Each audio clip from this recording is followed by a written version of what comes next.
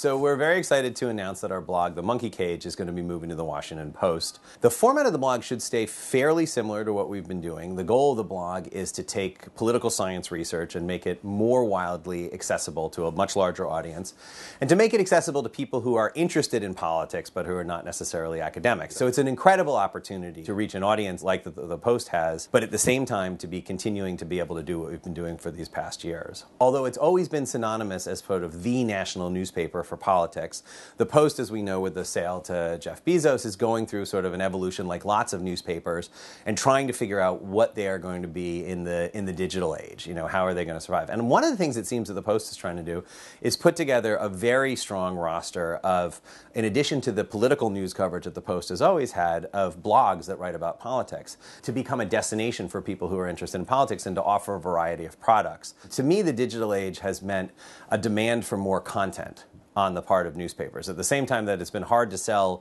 traditional news in paper format and classified ads have fled, with the opening up of websites that are just providing news or websites for already existing media, there's much more opportunity for academics who want to write about their research in a mainstream audience. And for academics to be able to have their research speak quickly to day-to-day events in this particular format, I think is quite new. In the past, I think we've seen ourselves up until this point as being a resource for other journalists to draw upon. And our biggest influence have been when other people cite us and send people along to our site.